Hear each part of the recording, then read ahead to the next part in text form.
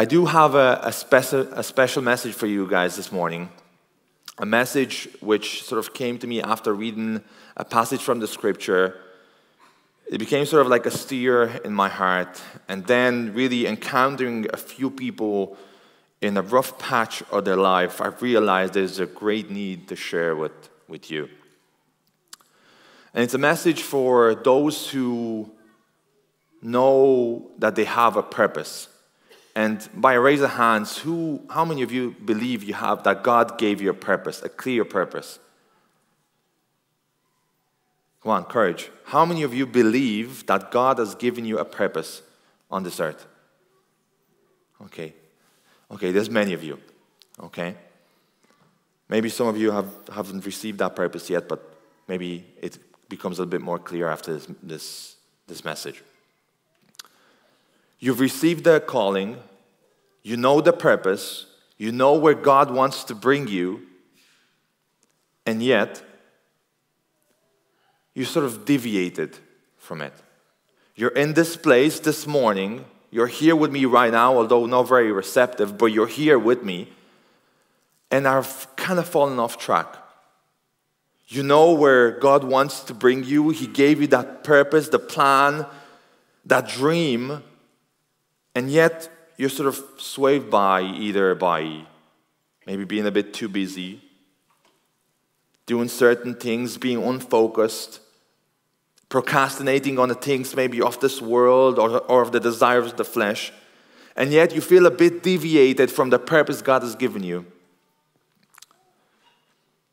And maybe you're actually in the middle of a storm.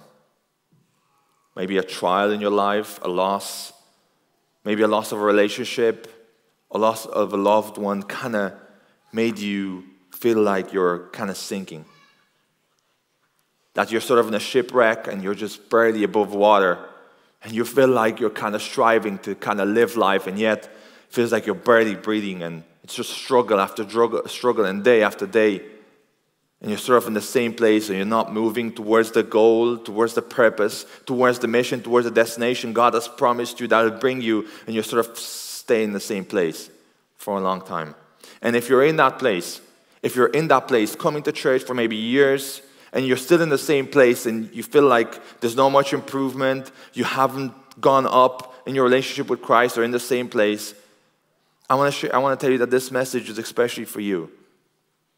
And if you're not in the storm, if your waters are clear and you feel you're going in the right direction, this message is also for you. Because in life there's seasons. There's attacks, there's troubles, there's tribulations. And in some season you might be in clear water, in some seasons you might be in a storm. And yet through every season, we have to be aware of that God is still at work. That God is still at work. God is still at work when you're in your blessing, and God is still at work when you're in your trial. That He hasn't changed regardless of the situation, regardless of the time frame, regardless of the way you feel, that God hasn't changed one single bit. Yes. And I want to just have a few moments of prayer before I begin to share with you. If you want to just bow your heads with me. Father, I pray that your word and not my words will steer our hearts. That I know that nobody in this room wants to hear what I think or what I say. But we all need, including me, need your word this morning. And I pray, Father, that that word changes people's trajectory, changes people's lives forever. It's a transformative word. Father, in your name we trust. But we come here not before man, but we come here before you. For we want a revelation from your word, and from you, we want to hear what you want to say for each and one of our lives. In your name I prayed. In your beautiful name, Jesus. Amen. Amen. So the question, or my sort of sermon begins like this, by a simple question. How would your life look different if you knew you had everything you need? Everything you need in your situation, right here, right now, in your problem, in your uncertainty, in your doubt, if you knew you had the solution, if you knew you had everything, but I mean everything, that toolbox which would have get you through, or set of tools which would have get you through past this situation, this moment, how would your life look like? How would your future look like if you knew you had everything you needed in life to achieve the purpose God has given you? And we'll be looking at a text this morning from Acts 27. If you have your Bibles, please open with me. If you don't, make sure you bring them next time. We don't, on purpose, we don't really put verses on the screen because we want people to use the sword, to use the Word of God. And if you don't bring it to church, I'm not sure how much you read it at home, but I hope you do. So this passage, if you've been around church for some time, you're probably aware of it. You know some of the details, maybe not the fine print, because Paul, he was a man of detail. And I think we can go so deep into this story, and we get to see the geography behind it. We get to understand that these are actually places that Paul had to go to on his journey to fulfill his purpose. This is not some fables. This is not some stories that was just thrown into the scripture. No, this is a life exposed, expressed, showing how God brought a man from a place to another to achieve the purpose God has given him. And this thing has always been on my mind. Why has Hollywood movies become so popular? Why do they have so much traction? And the truth is that those people behind these movies, they made fables, science fiction, look like real stories. And yet, an issue with maybe preachers is that they made real stories sound like fables. Maybe we lost our passion for what God has done. And maybe we're some way to blame. But these are not fables, these are real stories that people experienced, and these can be tested both through history and geography. And we get to see Paul's journey on the way to Rome. In this passage, we see Paul being arrested in Jerusalem. And he had the power and the authority to exercise his rights as a Roman citizen to be trialed for the things he was accused in Jerusalem, to be trialed in Rome. And he exercised this authority he had, these rights he had, and he was sailing towards Rome to stand before the man who was the most powerful man at the time, Caesar. The problem was that they began to sail in the wrong time of the year. As they were on sea, they experienced a storm. A storm which is probably anything we've ever imagined. But the Bible describes it a little bit, and it's pretty terrifying. What people were experiencing in that storm. And in chapter 27, verse 20, it says this: when neither nor sun nor stars appeared for many days, and the storm continued raging, we finally gave up all hope of being saved. These people have been in a place where they said, that's it, we're done. There's no way out. It's over, we're going to die, we're not going to be saved. This is a time where it's all over. I'm not sure, have you ever been in a place like that? or you pretty much just gave up? You said there's no way out.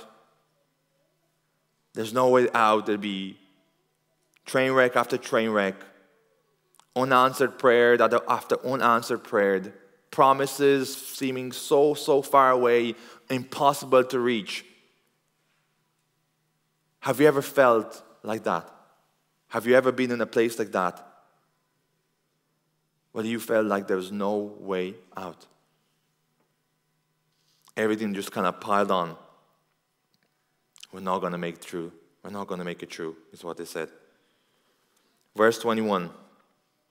After they had gone a long time without food, Paul stood up before them and said, "Men, you should have taken my advice not to sail for Crete. Then you would have spared yourself this damage and loss. But now I urge you to keep up your courage, because not one of you will be lost. Only the ship will be destroyed. Last night, an angel of God, to whom I belong and whom I serve, stood beside me and said, 'Do not be afraid, Paul.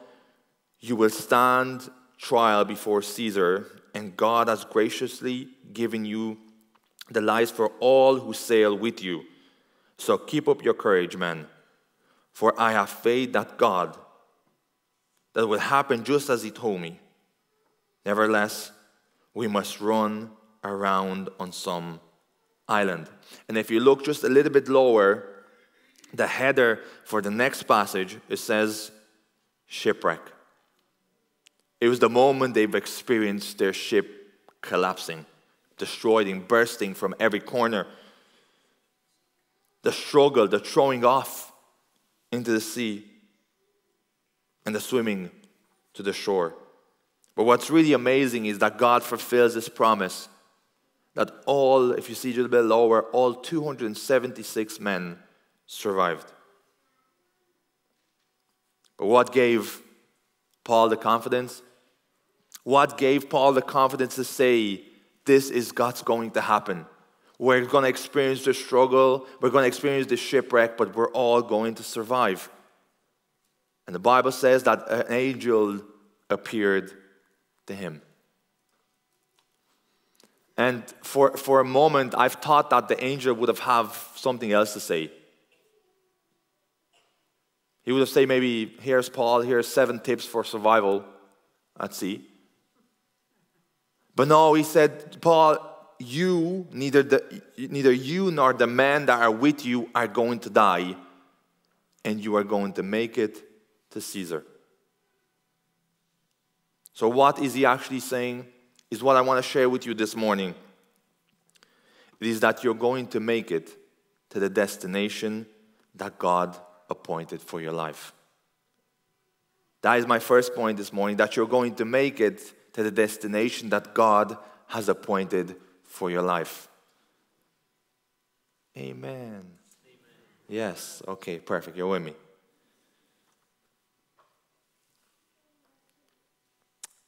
Now, what's interesting is that while God says that I have a purpose, which many of you have raised your hand for that,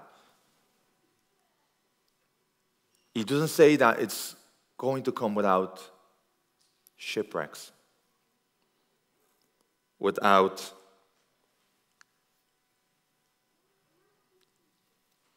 a bit of this, or part of the story which we're not very happy with. Maybe a part of the story when we feel that He's not intervening, that He's not working in that moment.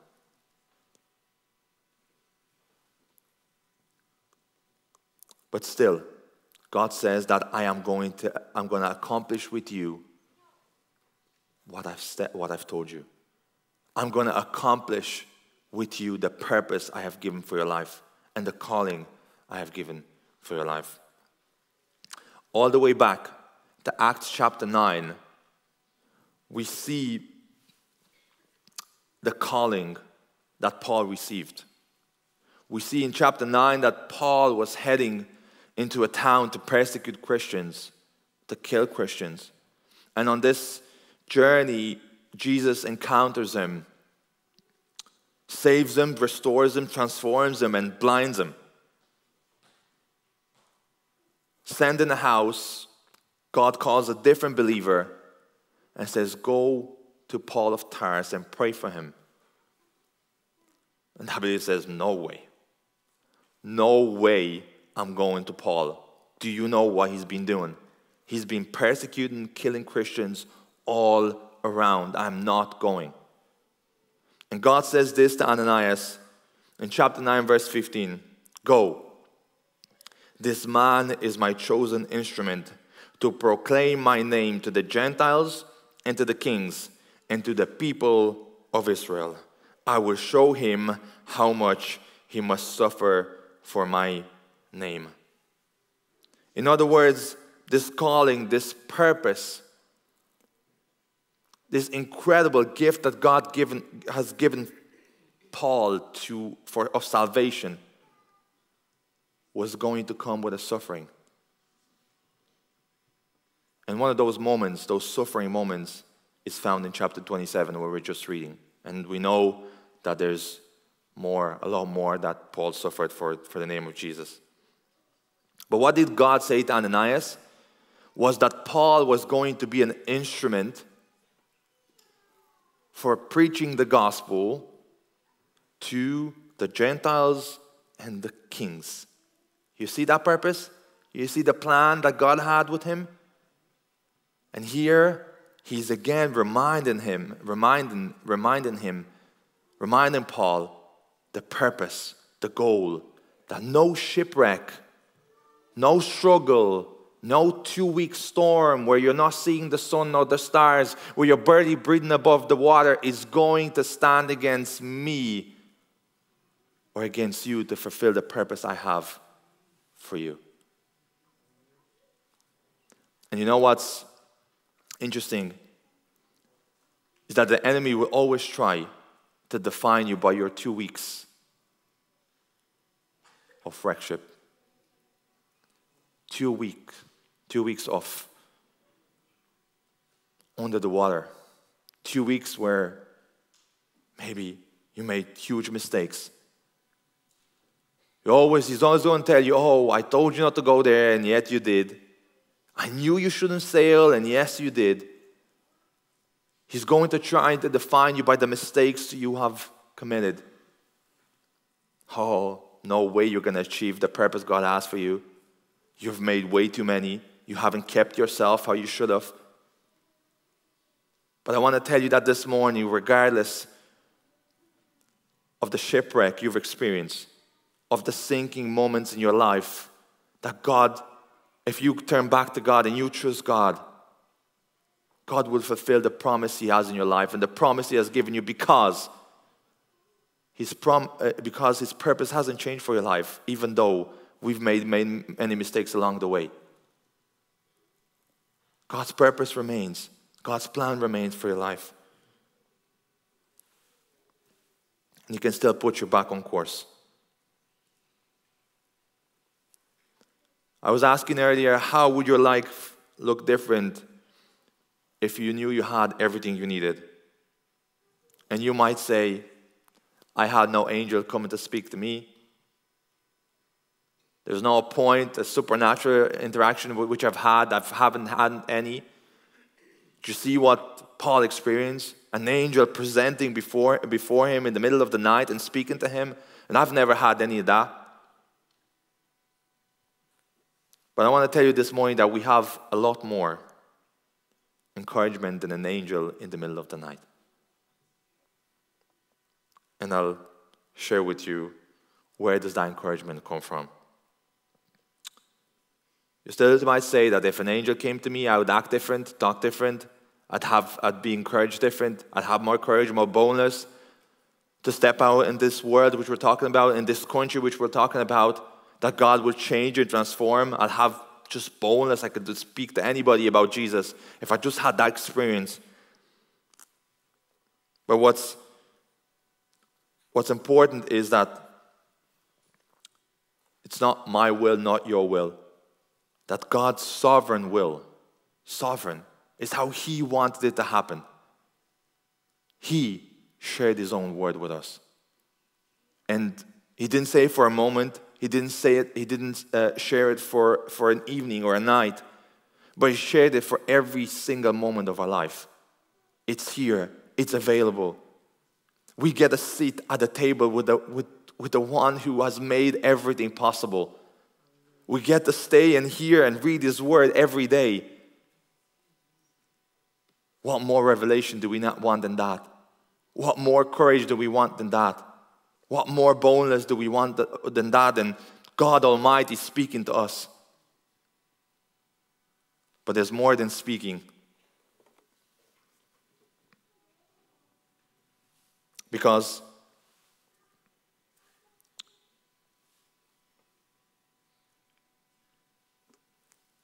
Paul made it through the storm. And he got to Rome. He got to preach the gospel. And then he died for his faith. But through his journey, he got to write a lot of letters to believers throughout Asia. And one of his letters, probably the closest to my heart, is the letter for Romans. And he shares something in Romans 8, he shares something with his people which really can change our perspective of the way God speaks to us and how much God speaks to us and how much God encourages us.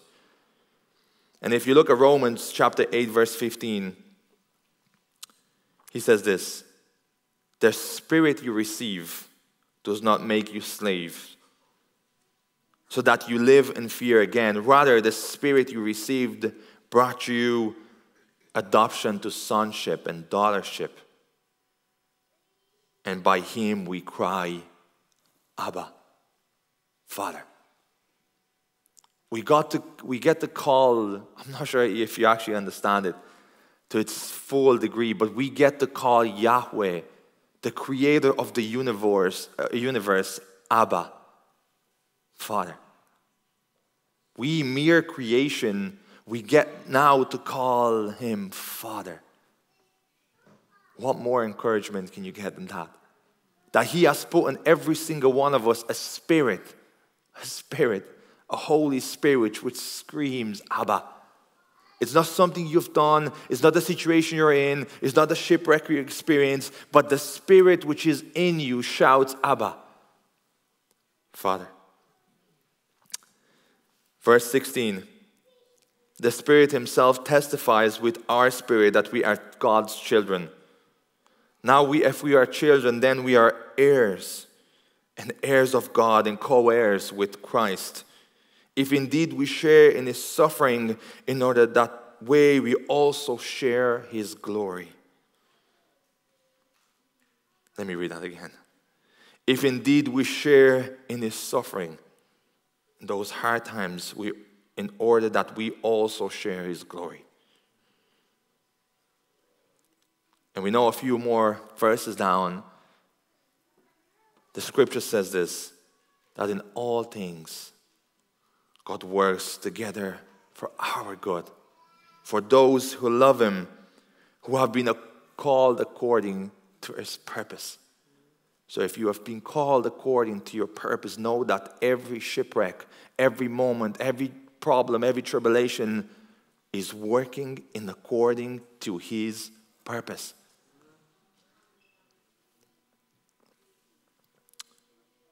Then, verse 35, who shall separate us from the love of Christ? Shall trouble, or hardship, or persecution, or famine, or nakedness, or danger, or sword? No. For your sake we face death all day, he says. We are considered as sheep to be slaughtered. Verse 37. No.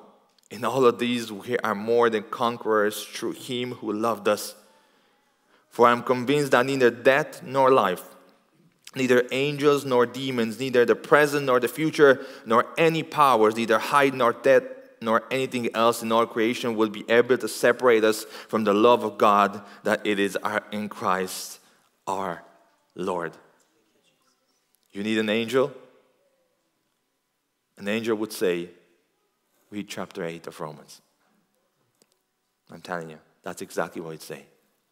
The word of God is right here, and it's applicable for every single one of us this morning.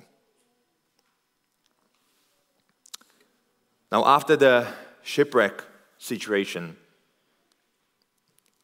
the Bible tells us, I'm not going to get into the story too much because it's going to be a long time. But the Bible tells us that they arrive on an island called Malta.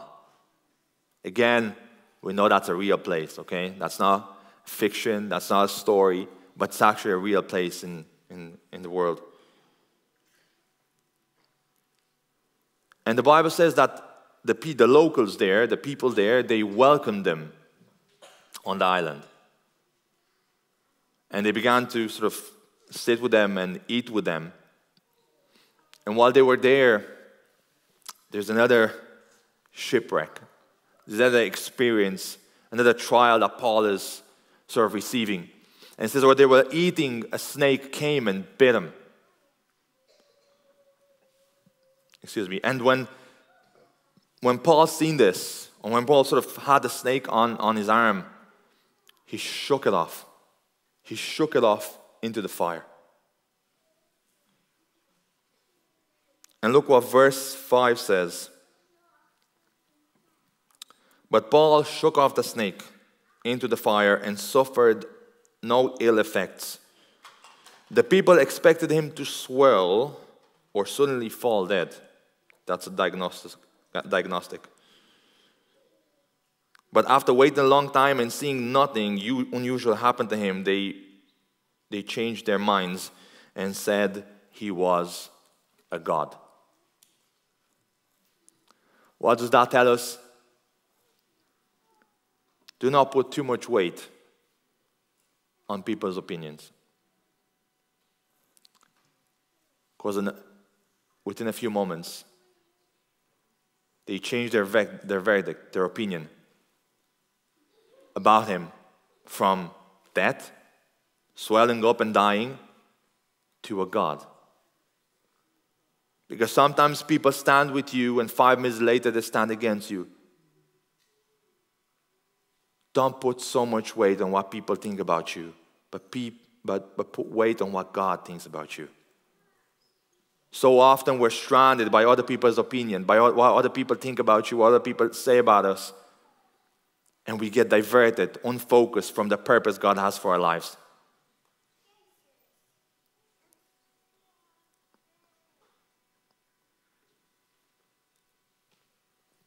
But we see here a Paul who was convinced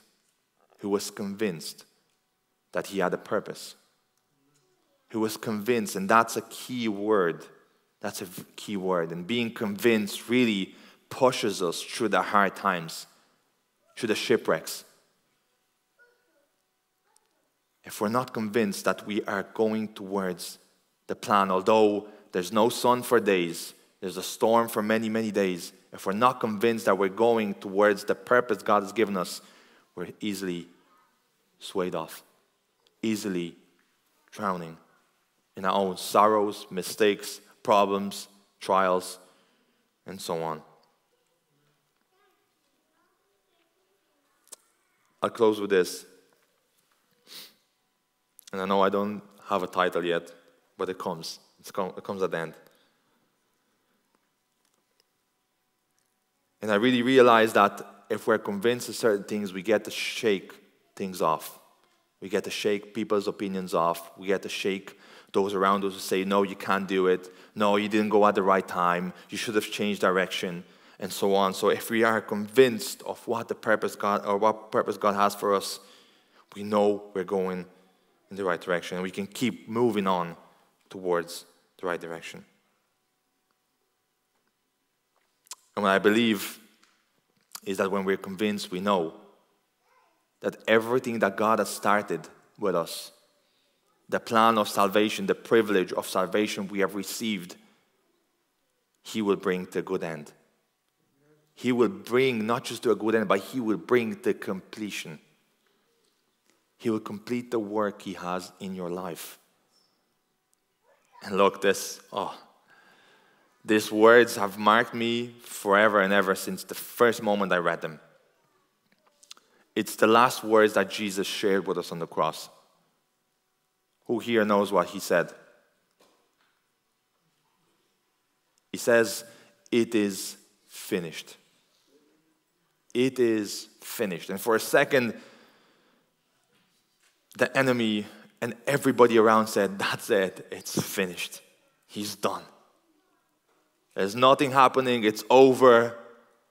All the promises and all the things and all the revelations throughout the history, it's done, it's finished, it's done, it's dead." But what the word is, now for those who speak English, forgive my pronunciation, it's telestai, which meant that it is complete. The work Jesus had was complete. Everything he had to do was done. He took the wrath of God upon himself.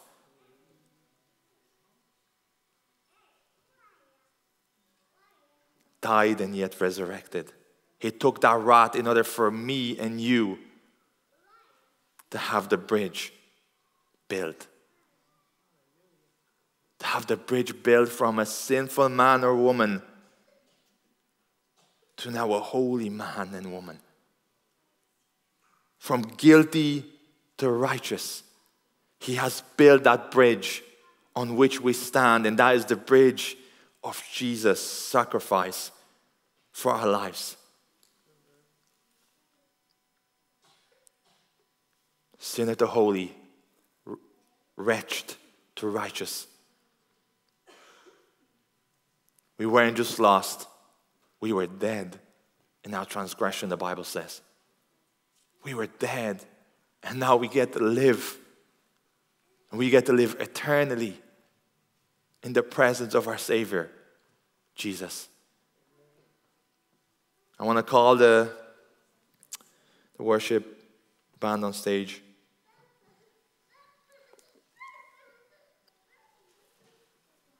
And I want to tell you that this morning, maybe you knew before, maybe you didn't, but he gave you a new name. And you are called the daughter of a king. Your name is a daughter of a king and the son of a king. You have a purpose, you're valued, you're unique, you're accepted, you're loved. You're not a byproduct of your hard times. You're not defined by your wreckship, but you are extremely valued, priceless in this world. And that is the name that God has given you this morning. Some of you might be going through struggles. Recently, there have been so much suffering. It felt like for years everything was going great, and it's like prayer requests are piling on and on and on, and it's just harder and harder and harder.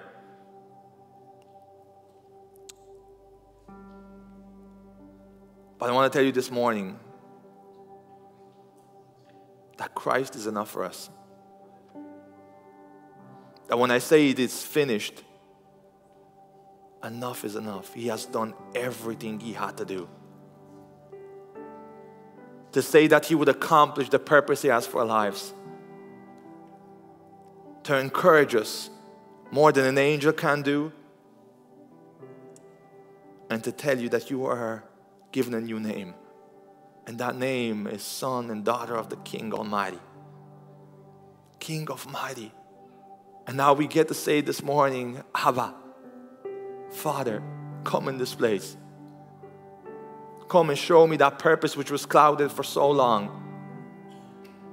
Come and show me the direction, the destination where I have to go. And if you have never had it, let his revelation to touch your mind, to touch your heart this morning. Let's stand up and thank Jesus for all that he has done for us. That even through our ship sinking, that He's still going to bring us to the destination. To thank us, to thank Him that He has brought us from the kingdom of death, that from the worst places of the world, and He has brought us into the kingdom of heaven. So let's tell Him, Jesus, that You are everything we need. That You are everything we need. Everything to need to be victorious, the Bible says. To be encouraged, to step out in faith and boldness in this place You have placed us in for this period of time. You are everything we need. And we thank You. Amen.